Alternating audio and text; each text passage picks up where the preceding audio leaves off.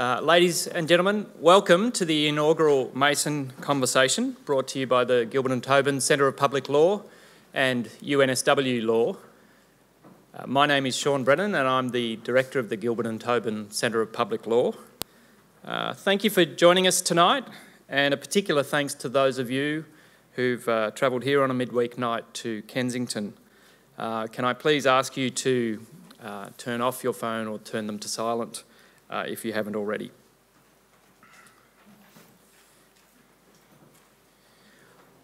I begin by acknowledging that we're on the traditional land of Aboriginal people today.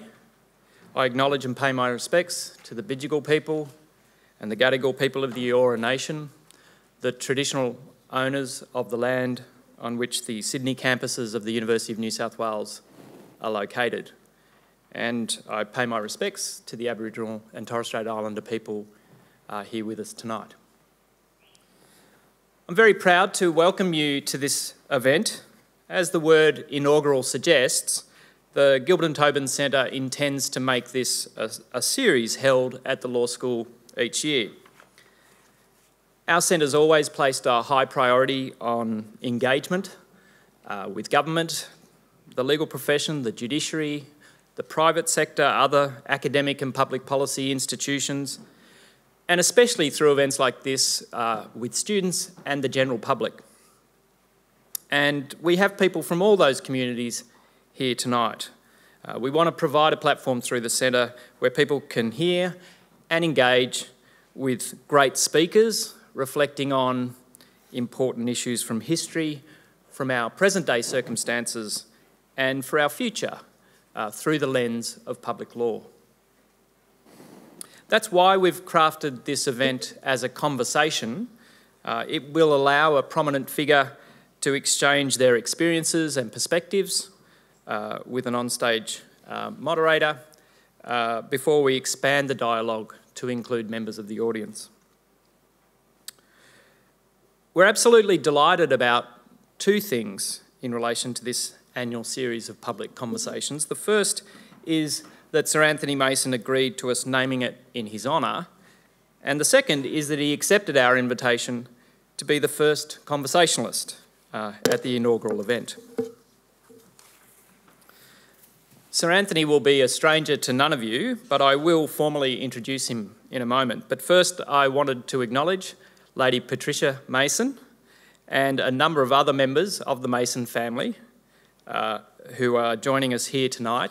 Thank you, and a warm welcome to you all. I would also like to acknowledge another distinguished former Chief Justice of the High Court, a colleague for many years of Sir Anthony, and a generous supporter of legal scholarship, who indeed gave the Hal Wooten Lecture in this theatre in 2012, Sir Gerard Brennan. Up until this morning, he was intending to be here. He very much regrets that illness has prevented that, and we very much regret his absence and acknowledge him and his contribution. I also wanted to introduce Sir Anthony's partner in conversation for the first part of tonight's event, Professor George Williams. George is, of course, a Scientia Professor of Law here at UNSW and was the Foundation Director of the Gilbert and Tobin Centre of Public Law from its inception in 2001 until 2008. As well as a leading scholar nationally and internationally in areas of public law such as human rights, constitutional law, counter-terrorism and electoral law. George is a prominent figure in the media with a regular opinion column in Fairfax outlets that I'm sure many of you read. He's written and edited a rather gobsmacking total of 34 books. He's appeared as a barrister in public law cases and conducted or participated in a number of major public policy processes for state and territory governments. George is a champion of public engagement by legal academics and, of course, is in an excellent position to advance that cause these days in his new position as Dean of UNSW Law since June this year, at a time when the university, under its new Vice-Chancellor Ian Jacobs, is placing more emphasis than ever before on external engagement by the university. George has had more than one association with our guest tonight. His professorship at this university is in fact named after Sir Anthony, and George also worked as an associate to Justice Michael McHugh at the High Court when Sir Anthony was Chief Justice in the year 1992 that the court handed down some of its landmark decisions in cases such as Mabo against Queensland No. 2 that recognised the pre-existing rights to land of Aboriginal and Torres Strait Islander people, and ACTV against the Commonwealth, the political broadcasting decision that recognised an implied freedom of political communication in the Australian Constitution. And so to our distinguished guest on stage. If you've had any cause to examine the course of Australian law, and especially judge-made law, in the past 40 years, then the chances are you are familiar with the work of Sir Anthony Mason. As a student at law school, my own legal education through the 1980s came increasingly under the forceful influence of Sir Anthony as he reshaped Australian thinking, not just about legal doctrine in a variety of areas we learnt about, public law, private law and many others, but also Australian thinking about how we perceive the High Court and its role in our system of government. Later, as a teacher and researcher in the area of public and constitutional law in particular, I find myself and observe colleagues and indeed members of the High Court reaching for the judgments of Sir Anthony from the 1970s to the mid-1990s regularly for their prescience, their aerial perspective, their incisive analysis and their lucid expression.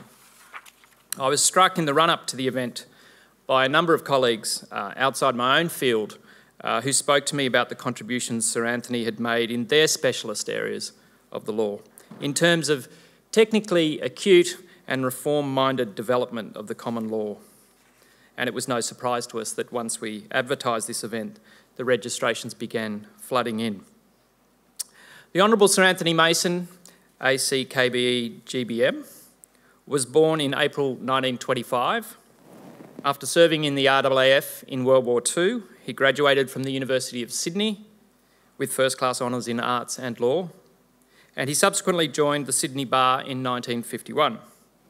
He was appointed a Justice of the High Court of Australia in 1972 and was Chief Justice from 1987 to his retirement in 1995.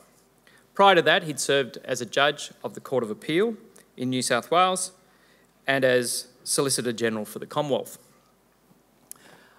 After his retirement from the High Court, Sir Anthony was a non-permanent judge of the Hong Kong Court of Final Appeal from 1997 to very recently in 2015. Here at UNSW, Sir Anthony was Chancellor of the university, only the fifth person to occupy that office. Sir Anthony and his family have continued a strong association with this university since then, and in particular I must acknowledge Sir Anthony's role as Chair of the Gilbert and Tobin Centre's Advisory Committee and the invaluable support and advice he's provided to me and my predecessors as Director of the Centre. He's been particularly generous to the young and emerging scholars in our public law community. He's expressed that commitment through a financial grant awarded each semester to support postgraduate research, that pursuit of a PhD, of course, being a low-income activity in a very high-cost city. It also finds intellectual expression in a variety of other ways, including meeting with students individually, providing feedback about their projects, and regularly attending our biennial postgraduate workshop. Very few law schools are so lucky as to have such an authoritative and at the same time such a generous contributor to the development of its emerging scholars. My final observation is that we're here midweek on the Kensington campus during term time. That was a deliberate decision on our part. Sir Anthony was very keen, as we were, that this event be readily accessible to students.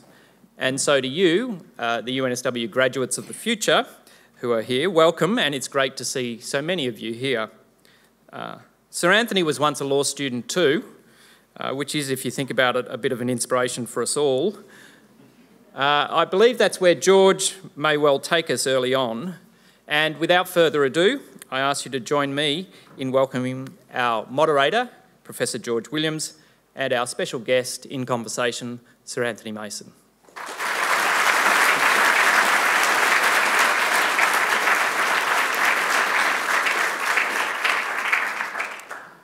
Well, thank you very much, Sean. My job is to start the conversation going, and then there'll be time for people to ask questions a bit later. Sir Anthony, as Sean has said, you were born in 1925, between the wars, a very different era, a very different time in Australia. Could you tell us a bit about your schooling, your childhood, and what was it about those things that led you to the decision to yourself become a lawyer?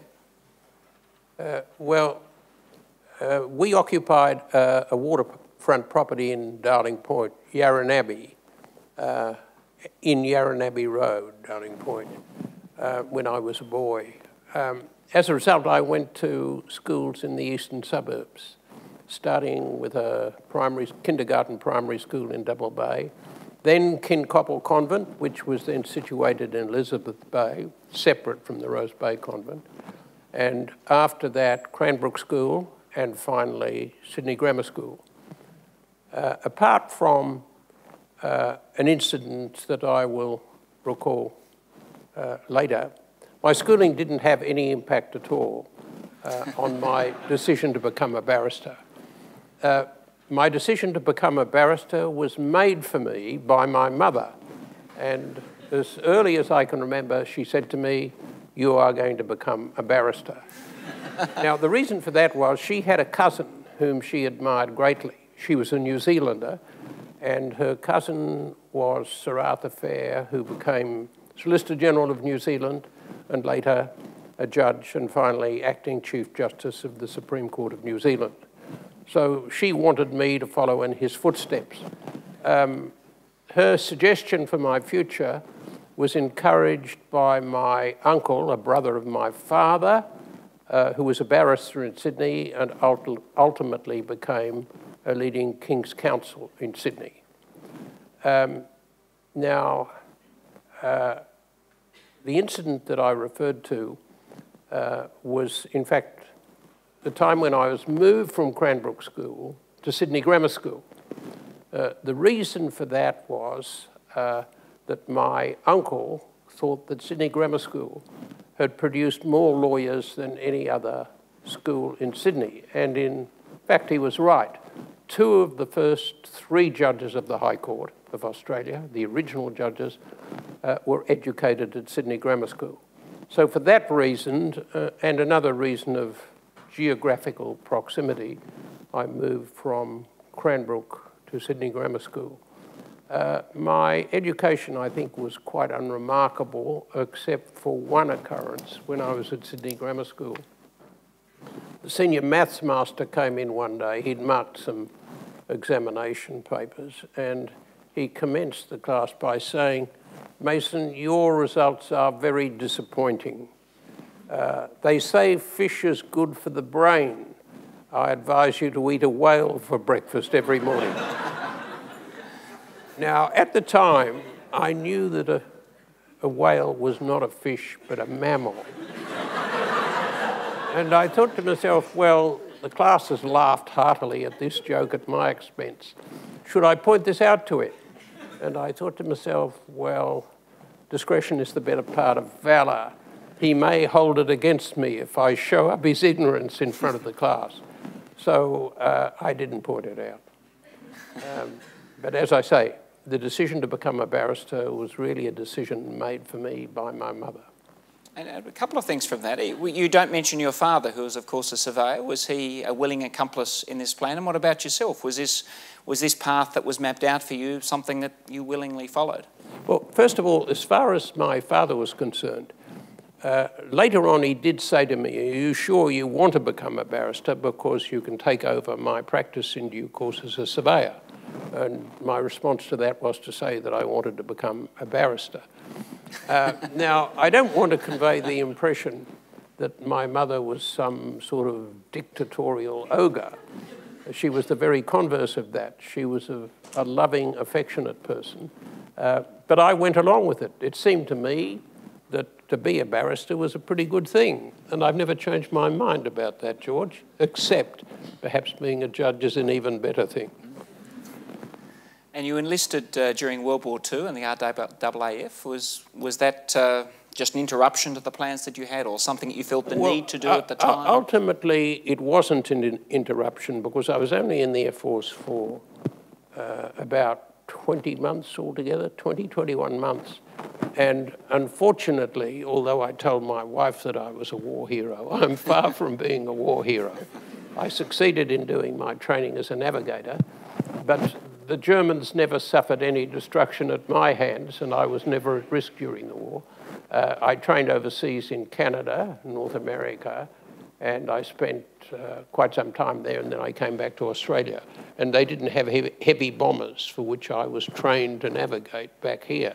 So I luxuriated as a flying officer in the RAAF without doing anything accepting my pay for some time. But I did manage to enlist in second-year arts while I was still in the Air Force. And I managed to complete second-year arts between, or roughly, the end of August and December in that year. And then, of course, immediately after the war, you started your law studies at the University of Sydney. You didn't have a choice, of course, for the University of New South Wales at that point, there being no law school available to choose from here. Can you tell us a bit about your experiences? What was it like to be a law student at the University of Sydney immediately after World War II? Well, that was in 1946. Now, before the war, at the University of Sydney Law School, I think they put through about 40 people a year, 40 students a year, at the most graduated. In 1946, the class was over 300 in first year. They consisted mainly of ex-service people, a lot of them mature ex-service people, older than myself. The surprising thing to a student today would be that there were, I think, no more than about 10 females in that class of 300. As far as the lecturers were concerned, they were mainly practicing lawyers. A number of them were practicing barristers and a few practicing solicitors. There were very few academics. Professor Julius Stone was a notable academic, as was Professor Morrison. They were two very good lecturers, and I think both of them influenced me. The other lecturer who I thought was outstanding was John Holmes, who was a practicing barrister, ultimately became a Queen's Counsel and a member of the New South Wales Court of Appeal, and was a judge of that court at the same time that I became a judge of the court. But he was a very good lecturer, and he was responsible for my continuing interest ever since in constitutional law. And by the way, the lecturers talked at you. They didn't invite any discussion as you people do these days. And some of them were not very good.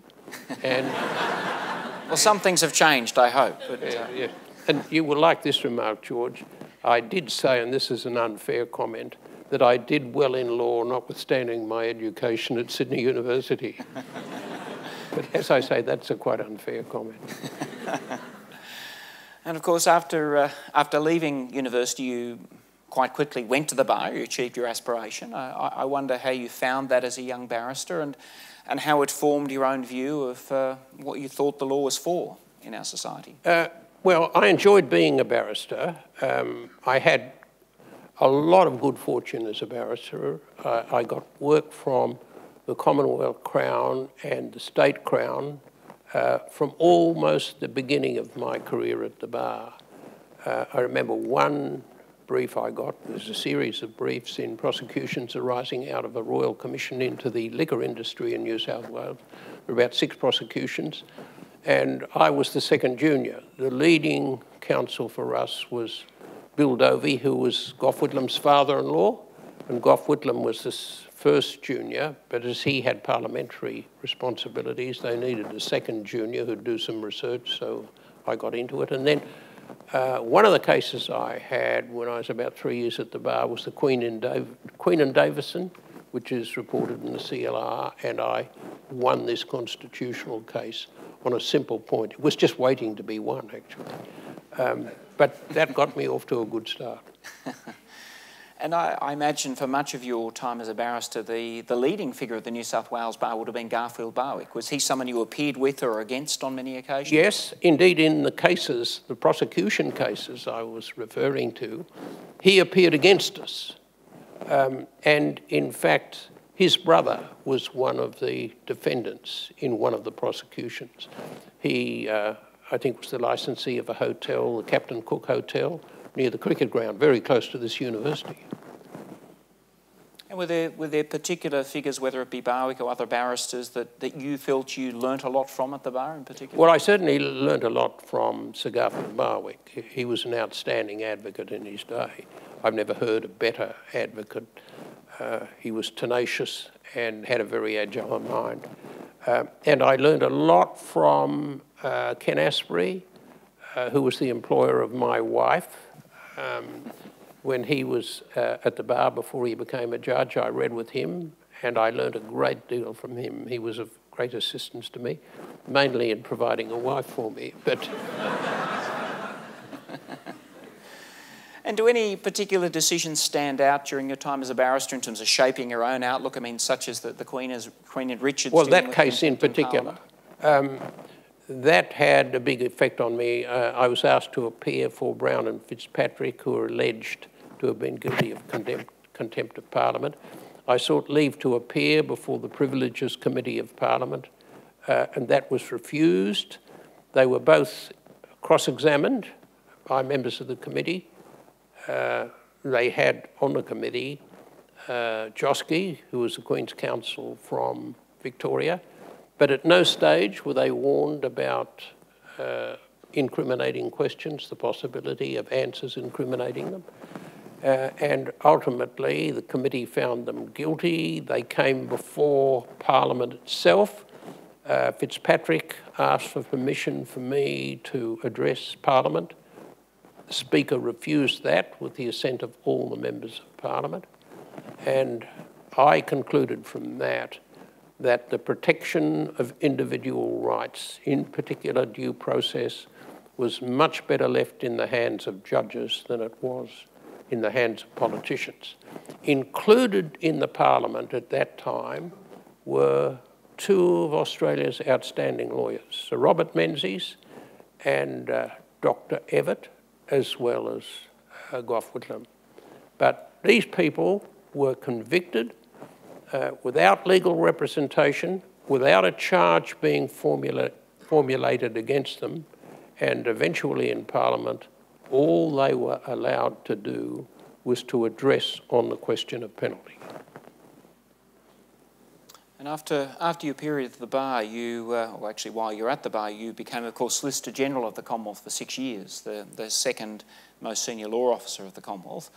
Why did you make the decision to take that role, and how did that role help shape your view of the law? Well, I thought it would be a great experience to become the Solicitor General of the Commonwealth. Indeed, if you asked me today what is the best legal job in the country, I think I would say Solicitor General for the Commonwealth, and I'm inclined to think that my successors would give a similar answer. Mind you, the job is more important today than it was then, because there's far more litigation that the Commonwealth is involved in than was the case in those days.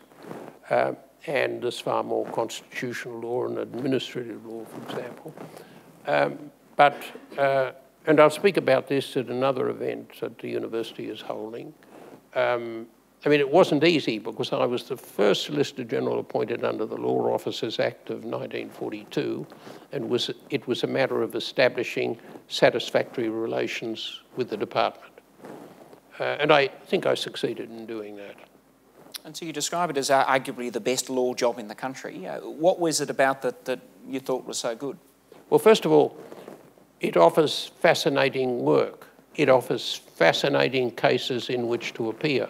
I had done quite a bit of work for the Commonwealth and for the State Crown before in constitutional and public law cases. And I think government activity is extraordinarily interesting. The way policy is informed, the way policy is implemented, how that translates into legal questions, giving advice on important legal questions, and ultimately appearing in court. And despite the fact that it was such a good job, you decided at the age of about 44 in 1969 to accept judicial appointment in New South Wales. Was there a reason why you felt it was time to move on from that role? Yes, I thought it was time to move on. I'd been there for over 5 years, and this may not sound altogether acceptable to everyone here, but I was ambitious. And I thought, in terms of ultimate appointment to the High Court, it would do me no harm to be associated with the state judiciary. And if you look back on it, over all the intervening years, there's only one other Solicitor General for the Commonwealth who's been appointed to the High Court, and that is Stephen Gaigler. And well, of course, your strategy worked. 3 years later, you were appointed to the High Court Most bench. strategies don't work, but this one this one did. It paid off. Yeah. And in 1972, you were appointed to the High Court. From both of these appointments, I mean, was it ambition, of course, but was there any reluctance to leave the bar? I mean, given that you had the aspiration of being a barrister, were you comfortable in making the transition to the bench? Yes, but I was more, as it were, reluctant about leaving the bar and becoming Solicitor General, because in those days, the term of the appointment was that you were required to live in Canberra. Not so today, but you were then. So I had to ensure that my wife agreed with my removal to Canberra, and she has always taken the opportunity, which may not be an attitude approved of by everyone today, that if your wife's career means moving, you move. And although I'm sure it entailed some hardship on her part, she agreed to go to Canberra. But one thing I did miss was the camaraderie of the bar. And that's a very significant factor in the life of a barrister. And at that point that you're appointed to the High Court, which is about the age of 47, I mean, that's very young compared to the age many people are appointed to the High Court these days, as early as the early 60s on occasion now. Did you come to the bench at that point with a sense of what you saw the role of the judge was? Did you feel as if that you had a clear sense of the direction in which you wanted to propel the law? Well, I had some sense, but by no means a complete sense. And my own view about judges is that judges develop a philosophy, a judicial philosophy, in the course of being a judge. I don't think they come to the bench with a predisposition. Some cases they might. I have no doubt that Sir Owen Dixon did. But the majority, no. Now, I had some views, but they were not completely shaped. First of all, I thought that Australian jurisprudence emanating from the High Court of the day and past High Courts was too legalistic, and I thought that there was room for policy argumentation and reasoning in judgments. I also had views about Section 92 that were by no means congenial to Sir Garfield Barwick, who was the Chief Justice when I was appointed. And I think it is probably true to say that over my time on the court, I was inclined to undermine the accepted philosophy behind the reasoning on Section 92 and to promote a different approach. I tried a couple of approaches, actually, but the second one was one that ultimately prevailed in Cole and Whitfield.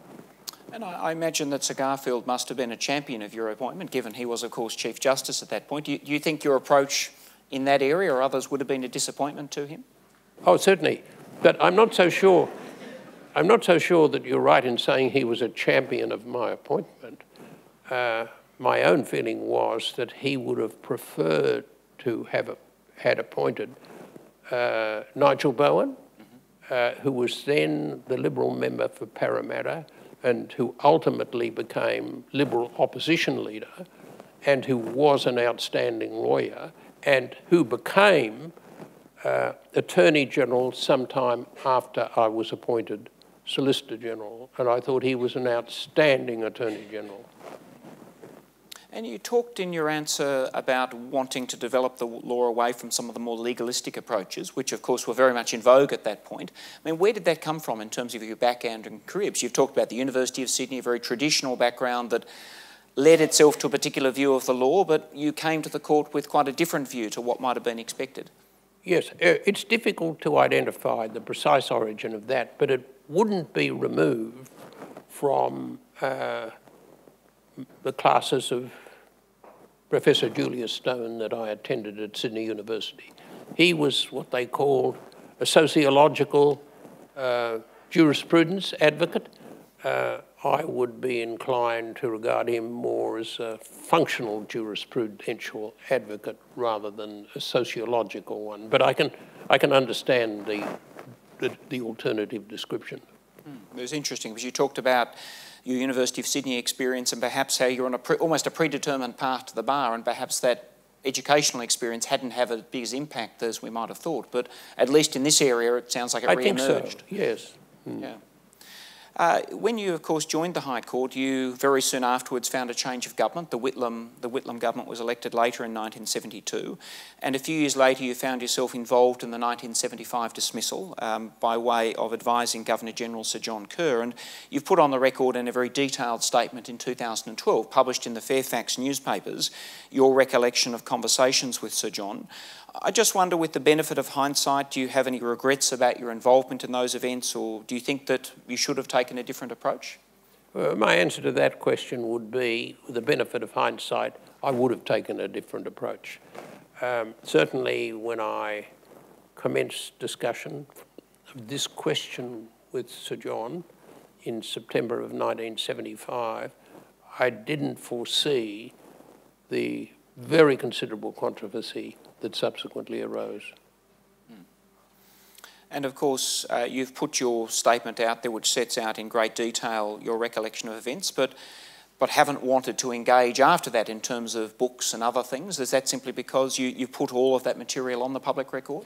Well, I thought so. I thought, having regard to my position, the proper approach for me to take was to set out the facts of my relationship with Sir John Kerr and leave it to other people to make their comments for or against participation by judges in advising the Governor-General. So I've not sought in any way to become, as it were, a combatant in public discussion. And your time on the High Court was marked by very much longevity, amongst other things. You spent a very long period of time as a judge, more than a couple of decades. And did you have a sense, as a judge, of your own views of the law developing during that period of time? Certainly. And were there particular influences or events that led you to change your perspective on the role of a High Court judge? No. Well, I suppose it developed over time. I can't think of particular events that caused me to, as it were, develop a view or change a view. But I suppose I can say this, that it became increasingly apparent to me that legislatures around Australia were not much concerned with keeping the law up to date. And therefore I thought that, as a consequence, there was a responsibility on the court to do something about that. And there were some external events that I think facilitated that. First of all, the appeal to the Privy Council from the High Court was abolished, so the High Court became the supreme adjudicator on the law in Australia. On top of that, the new procedure for special leave as a condition of every appeal to the High Court was introduced, and that necessarily focused the attention of the court on questions of fundamental principle, and therefore, I think, induced a judicial attitude of mind. You know, are we concerned with reshaping fundamental principle, or should we just accept the fundamental principle that has been handed down to us by the English courts? They were the external events that I think that were significant. And in terms of communicating your own perception of the need for change, development in the law, did you consciously use speeches as a Justice and Chief Justice as one way of reaching a broader audience? Sometimes, yes. I thought the Wilfred Fulliger lecture I gave in Melbourne on the eve of being appointed Chief Justice of the High Court was one such case. And then later on, excuse me, I thought it was necessary to defend or justify the court's decisions in some respects, Mabo number 2 being a prime example of that. But overall, I think we were acting in accordance with two profound statements made by Sir William Windeyer. One related to the common law when he said that judges had a creative responsibility to make sure the common law applied to new developments and even in some degree to develop the common law. And then he made his famous statement in the payroll tax case where he explained the decision in the engineers case by saying that at the end of World War II, shortly before the engineers case was decided, that Australia for the first time had a sense that it was one nation, one people, and that there was a national identity. And he said that really explained the decision in the engineers case. Now, lawyers may disagree with that, but that's what he said. And I was always very impressed by those two statements he made. And in your own writing style, which, I mean, as a judge has always been marked by clarity and directness when it comes to setting out legal principle and identifying the reasons for decision, were you conscious of a desire to expound the law in a similar way to what you've described, or do you have a particular approach that you're trying to take in your judgment writing? Yes, well, I always thought it was important to write clearly, and I always thought it was important to avoid the use of metaphors. I think metaphorical examples given by judges in judgments have invariably proved to be rather confusing. We've also mentioned the Mabo case, and was one of many landmark decisions handed down during your time on the court. And I remember actually as an associate the day the case was handed down, going down in the lift with the judges and wondering to myself whether this would be a significant case. And then as a very young lawyer, wondering whether really a decision about the Meriam people for the Murray Islands would ever translate to the mainland. And of course, things have worked out beyond there. But I wonder whether you have any sense yourself in writing the judgment in that case and handing down the decision as to just what an important moment in Australian history that judgment would be. Yeah, well, I should say, first of all, the main judgment was written by Sir Gerard Brennan. I'm sorry he's not here tonight. And I agreed with that judgment, and Justice McHugh and I made some comments about the judgment and about the effects of the judgments overall. But I was conscious that Mabo would provoke controversy. What surprised me was that that controversy didn't arise for 6 months.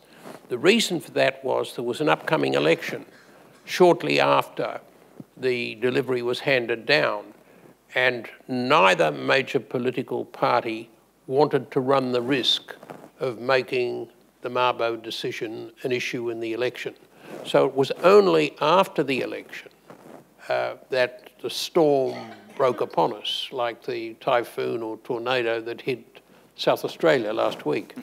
And that really is the explanation. I must say that the controversy, when it did arise, was greater than I thought it would be. I hadn't thought, for example, that people would be saying, well, your backyard isn't safe.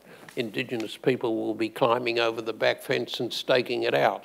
And of course, that was nonsense. But that's what some of the extreme comments remarked at the time.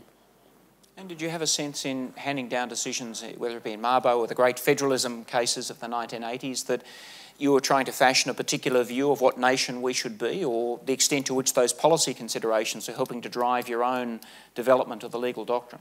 No, I didn't really have an idea of the shape of the nation or driving the shape of the nation. But I did have a strong idea that it was essential that the Commonwealth had control of certain areas. I can best explain it this way.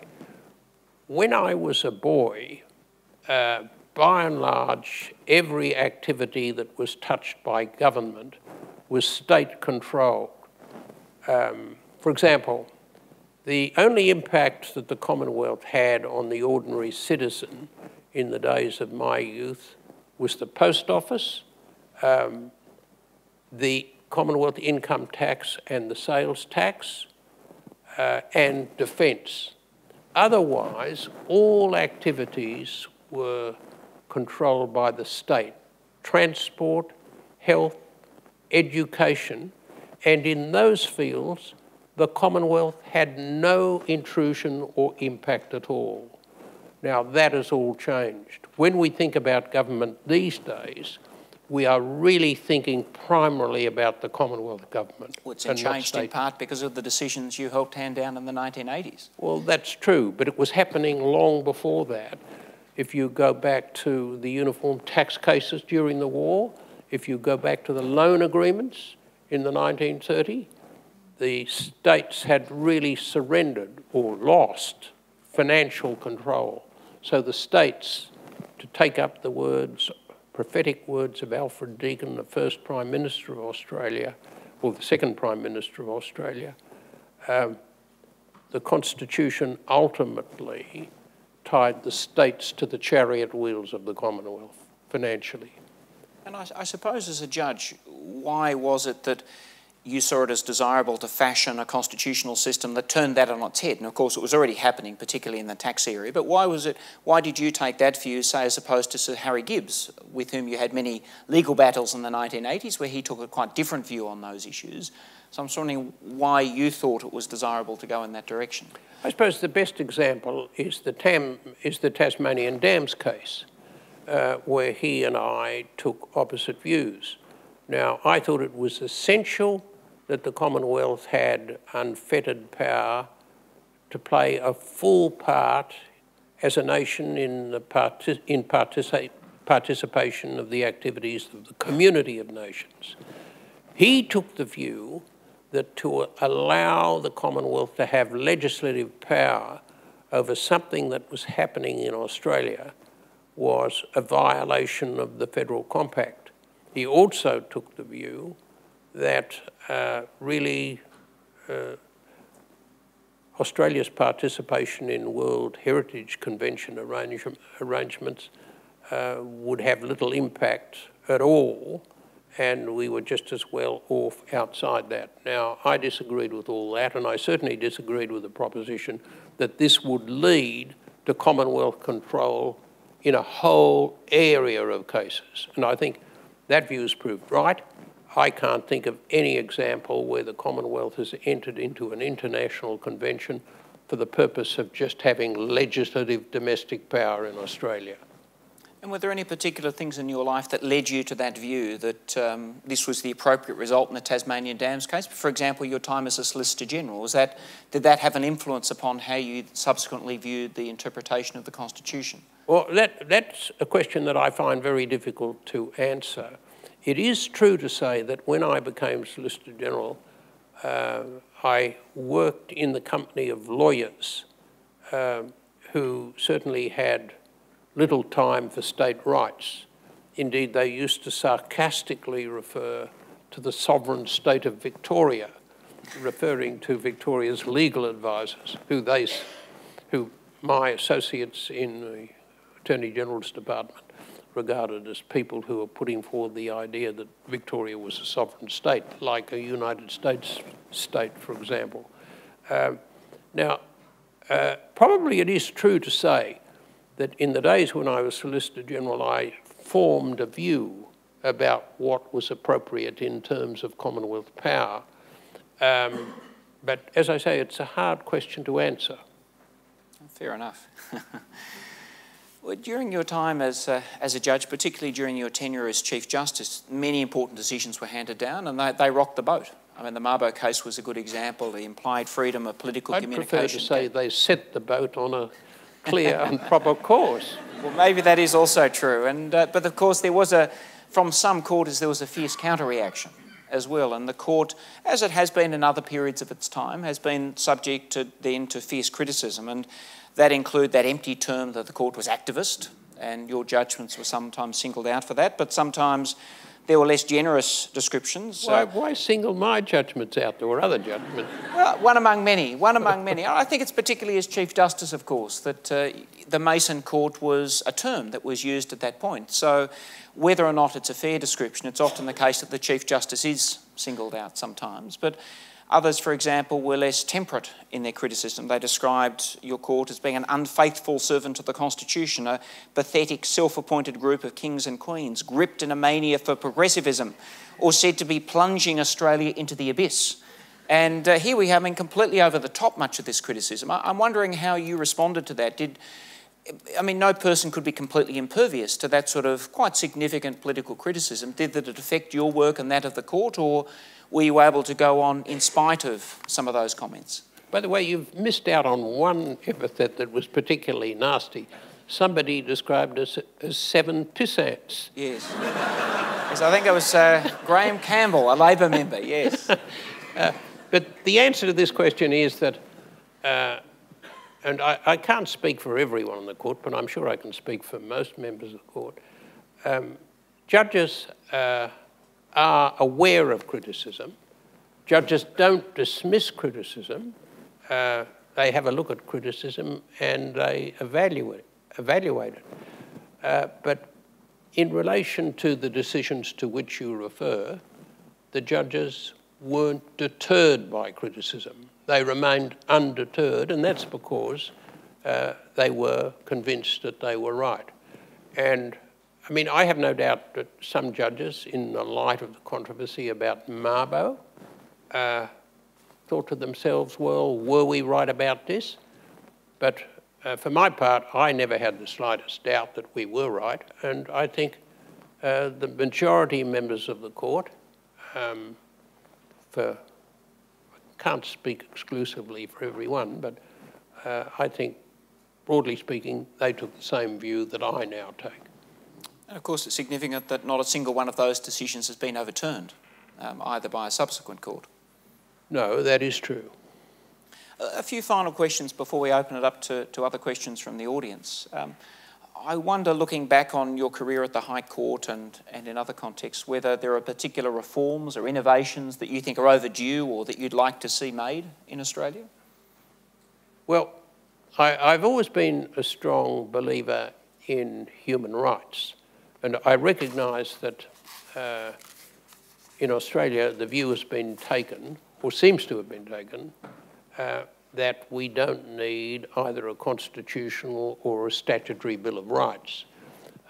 Personally, I would be against a constitutional Bill of Rights, but I don't see the same objections to a statutory Bill of Rights. But recognising the opposition to that, I still think there is a case for having statutory protection of certain rights. And I've always been a believer in civil and political rights, not in economic rights. I don't think courts can handle economic rights. But there are two areas of rights that I think need protection. One is freedom of speech and freedom of expression. I think recognition of them is absolutely essential to a working democracy. And I think due process rights are vitally important. Now, the High Court has done a lot in recent times to enshrine due process rights in Chapter 3 of the Constitution, and I think the court ought to be applauded for that. As far as freedom of expression and freedom of information are concerned, I think that would lead one to take the view that 18C and 18D of the Racial Discrimination Act ought to be reformed, and I would favour a reform along the lines suggested by Judge Sackville. That is, a change in the wording and a criterion that set, as it were, objectivity rather than subjectivity as the test. In other words, you don't look to the effect on an individual of language, you look to what a reasonable individual would, as it were, sustain or think about And as for freedom of information, I think that may be just as important. I don't agree with some of the restrictions that have been placed upon freedom of information or even freedom of discussion. Take, for example, the detention centres. And I think if you look at the operation of the Commonwealth Freedom of Information Act, you find that has not been as successful as it should have been. And I think if you look at the recent decision of the full court of the Federal Court in Dreyfus and Brandis, you can see we're still confronted with a situation where governments take every possible objection to providing information. By and large, politicians are always enthusiastic about freedom of information when they're in opposition. When they're in government, they take a different view. And in 1995, after 23 years, you retired from the High Court, but you hadn't had enough of judicial service at that point. You joined the Hong Kong Court of Final Appeal and, of course, served on that court for a very long period of time. Can you tell us a bit about that experience and how it compared to your judicial service in Australia? Well, I found that fascinating. First of all, the Hong Kong Court of Final Appeal is like the High Court of Australia. It's a constitutional court and a court of final appeal, as its name signifies. It's a constitutional court in the sense that it interprets the basic law, which is a statute of the National People's Congress agreed upon with the United Kingdom, and sets out, as it were, the rights and powers and indeed the rights of citizens of Hong Kong, because it's got protection of human rights, constitutional protection of human rights, really on two bases which I needn't go into now. But it is a remarkable constitution because Article 158 provides that the interpreter of the basic law is the Standing Committee of the National People's Congress in Beijing, and it provides that power of interpretation is delegated to the courts of Hong Kong in the adjudication of cases in Hong Kong. But it means that the Standing Committee can issue interpretations which are binding on the courts of Hong Kong, and that power of interpretation extends to quite a large area of the provisions of the basic law. And this mechanical provision which requires the Court of Final Appeal in Hong Kong to refer certain questions to the Standing Committee in Beijing before pronouncing judgment. And in one case, we did that the first time that's been done, and that met with some criticism in Hong Kong, but I imagine it was greeted with applause in Beijing. But the Hong Kong court, I think, faces some serious questions in the future which yet remain undecided. Whether it can exercise jurisdiction over the validity of Chinese mainland statutes, that's a question which really hasn't arisen so far. And another question that hasn't arisen is whether or not the Chinese political entity, the Chinese government, can be interpleaded in the courts of Hong Kong. The Chinese government doesn't submit to the court's jurisdiction in the mainland, and it's unlikely to accept the jurisdiction of the courts of an autonomous region or special administrative region like Hong Kong. Now, they present difficulties for the future. Sir Anthony, you did retire from the High Court in 1995 at age 70 because that was the mandatory age that was imposed by the referendum in 1977. I just wonder, if that mandatory retirement age had not been there, would you still be on the High Court today, 21 years later? I doubt it.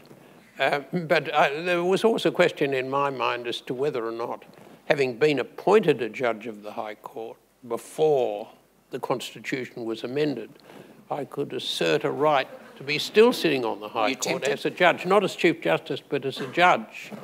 And I used to say to Justice Gummow, if I asserted that right, it would mean that his appointment to the court was invalid. He didn't think that was very amusing. I'm sure he didn't. Well, thank you. We have some time now for questions from the audience, and we've got a couple of roving mics of people who can help you be heard. So we'll just put up your hand if you'd like to ask a question. I'll take a few people. So we might start with a question here, just down the front, and then, yes, we'll go to a question there. If you can just maybe just mention your name as you ask the question too, please. Sure. My name's Robert Hardy. Sir Anthony, thank you for that presentation. You touched on this a moment ago, but I wonder whether you might briefly, if you can, referring to the Constitution and the 128 sections which are there now, if you could change three things, if you were back in the late 19th century drafting our founding document, what would you change and what would you perhaps enhance? But principally, what would you do differently if you were the one writing the document based on your experience? Well, I'm not so sure that I would change sections as to include provisions that would clarify something. But I certainly would contemplate the possibility of a change to section 128 to enable easier amendment of the Constitution. Another thing I would do, I think, is to include a provision in the Constitution which, as it were, avoided the complexity that we now have in relation to federal jurisdiction. It seems to me that federal jurisdiction is an extremely complex concept.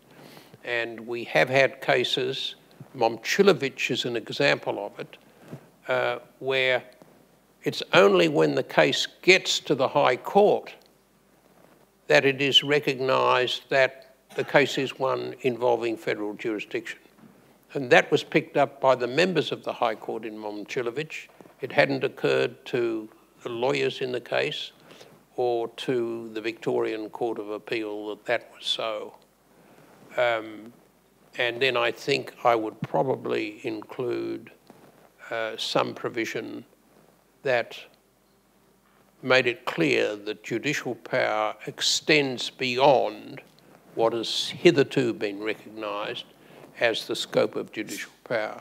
That would overcome the Momcilovic problem and the view that judicial power doesn't extend to a declaration of incompatibility with the Victorian statute, the Charter of Rights and Responsibilities. Would you go as far as also giving the High Court jurisdiction to give advisory opinions? No, I wouldn't go that far because I can't help thinking there'd be a risk that the court would be swamped with opinions like, are the sections of the Trade Practices Act all valid?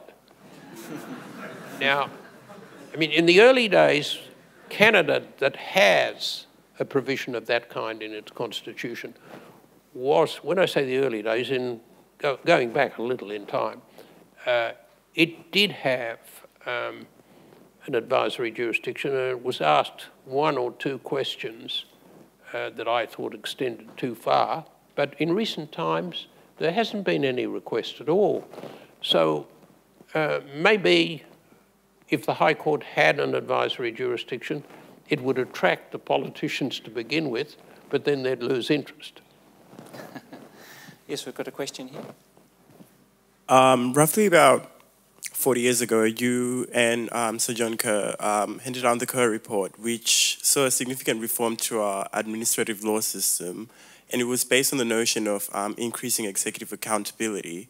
And roughly now, 40 years later, we have several academics, many legal academics, including Cheryl Sanders or Gabriel Appleby, pointing out to the fact that executive accountability or the scope of executive power is growing.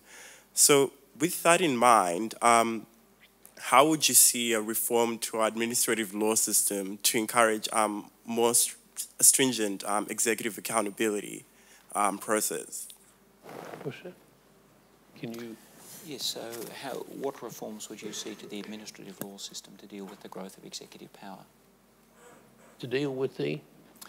To deal particularly with, well, I think the question is, where we've seen a great growth in executive power over recent years, how would you perhaps rein that in or change that through administrative law reform? Well, I think that's a very difficult question. I'm not sure that it shouldn't be left to the legislatures to deal with that situation. I think it might be casting too much of a responsibility on the courts to do much about it. We do have one development that's occurred recently, and that is in relation to the executive power under Section 61 of the Constitution, where the High Court seems to have held, certainly the Chief Justice holds this view, that in many areas of executive power, you need statutory authority. Now, that seems to me to go along the lines that you are suggesting. Whether it goes far enough, perhaps remains to be seen. But I'd prefer to pursue that line than suggest that the courts ought to take other action, that is, action other than, as it were, asserting that there ought to be statutory power to cover the executive action in question. Thank you. There's a question there. Sir Anthony, you've extolled the virtues of freedom of expression. Freedom of expression, of course, is a very wide berth. We've just had recently in Malaysia some Australians expressing their view on the victory of David Ricciardo winning the Formula 1 in Malaysia. I understand also in Victoria they have outlawed the freedom of expression by mooning. Would you, if you're still on the High Court, hold or perhaps overrule the Victorian legislation preventing freedom of expression by mooning, or do you think that is not an appropriate avenue for freedom of expression? What?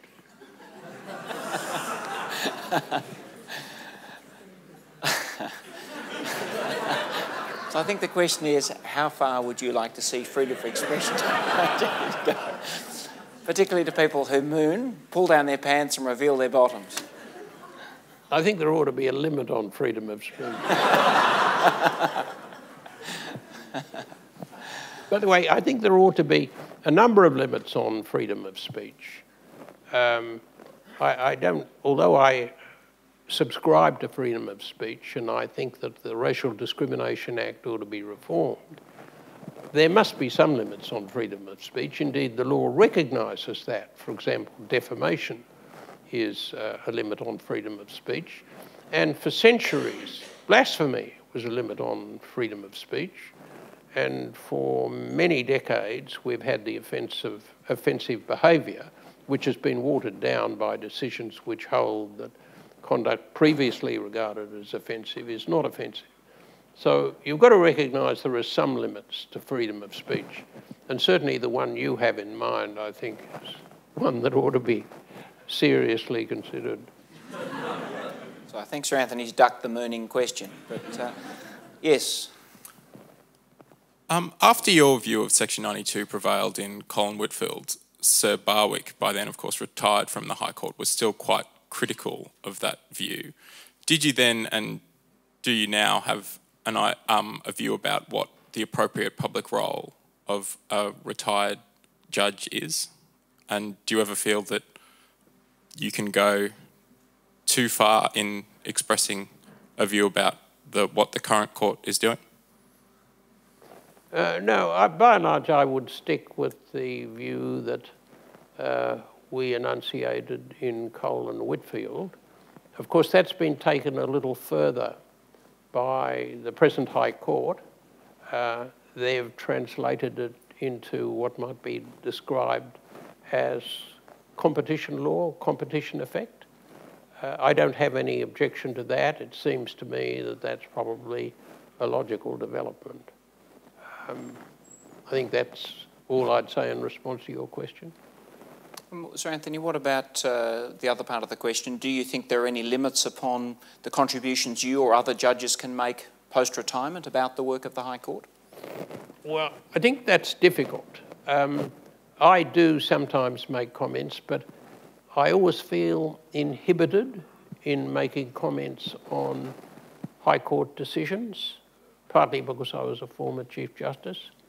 But I have written articles and made speeches, for example, on proportionality, which I think is very interesting. That is proportionality, particularly in the area of freedom of political communication. There is a divide on the court between the majority and Justice Gageler. I think there's a lot to be said for Justice Gageler's view, but there is a majority the other way, and it remains to be seen, I think, whether the majority are prepared to modify their view in some way. But as it stands, they have adopted what I'd call the Germanic view of proportionality. Thank you. Is there another question? Yes, I think up the back is there. Thank you. Thank you so much for a beautiful talk tonight.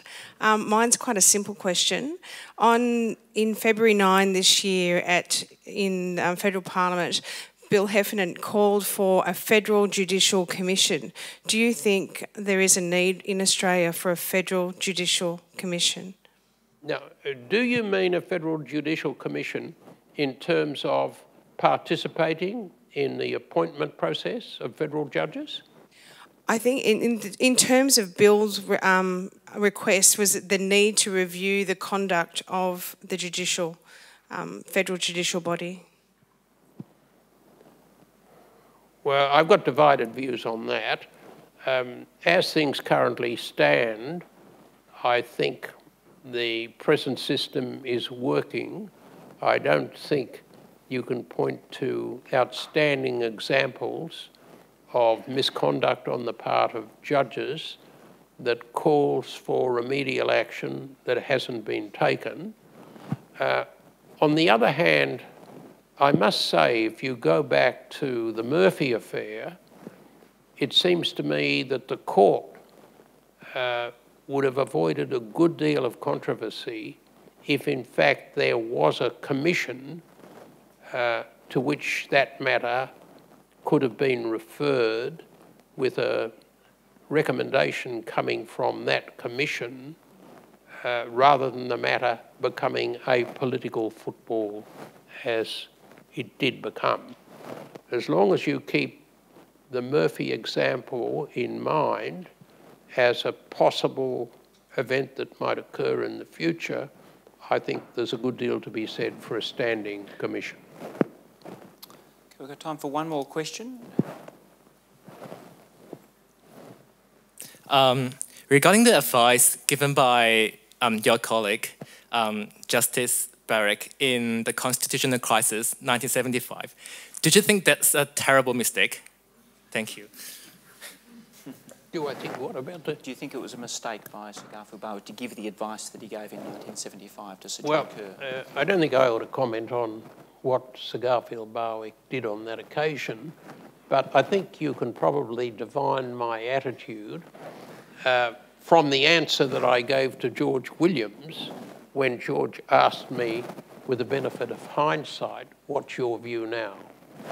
Now, I think, without my mentioning Sir Garfield, discussing what he did, you're entitled to draw an inference. Well, Sir Anthony, can I just round things off with one last question? I mean, you've had a very long career in the law with many varied and different roles. Are there any particular judgments or achievements that, as you look back, of which you're particularly proud? Yes, Cole and Whitfield.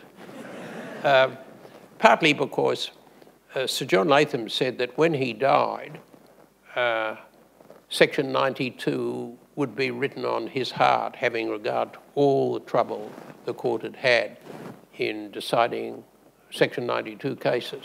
It is said, by the way, and I don't know whether this is accurate, that Cole and Whitfield overruled 140 previous decisions of the High Court without explicitly doing so.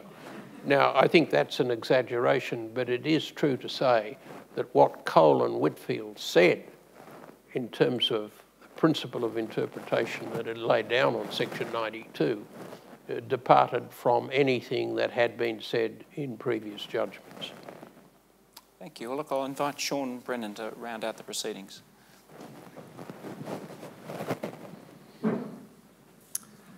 Well, that's a long journey we've gone on from the early decades of the 20th century to the early decades of the 21st century.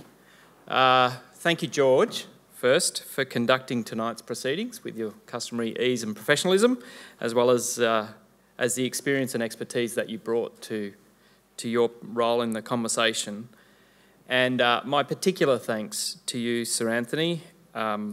You've done the Gilbert and Tobin Centre and our law school a great honour by agreeing to participate in this open dialogue about sometimes personal and sometimes momentous events in a long and very distinguished life of public service, and for offering your frank and very interesting perspectives on a whole series of important public law issues and some controversies. It's also been a great pleasure to have here with us Lady Mason, who's obviously played a very important role in the life that's been described tonight, and also the other members of the Mason family. Thank you very much again for attending. Sir Anthony, I will hand this to you in a moment after we've formally closed, but please do accept this as a small token of our appreciation. And I do ask you all to join me in again thanking George and particularly Sir Anthony for tonight's conversation.